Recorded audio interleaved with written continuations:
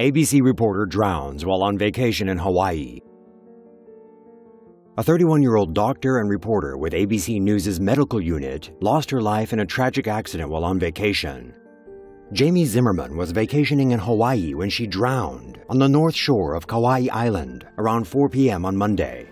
While crossing the Lumahai River, she slipped on some rocks by the river mouth and was swept out to sea. Bystanders called police for help. Lifeguards arrived on jet skis and found her unresponsive in the water, some 200 yards east of the river mouth. They administered CPR on the shore, but Zimmerman was pronounced dead after being brought to the hospital. Lumahai is one of the most dangerous beaches on the island and is unsafe for swimming. Zimmerman's accident is the 5th drowning in Kauai this year. Like this video? Don't forget to subscribe and follow us on Facebook, Google+, and Twitter.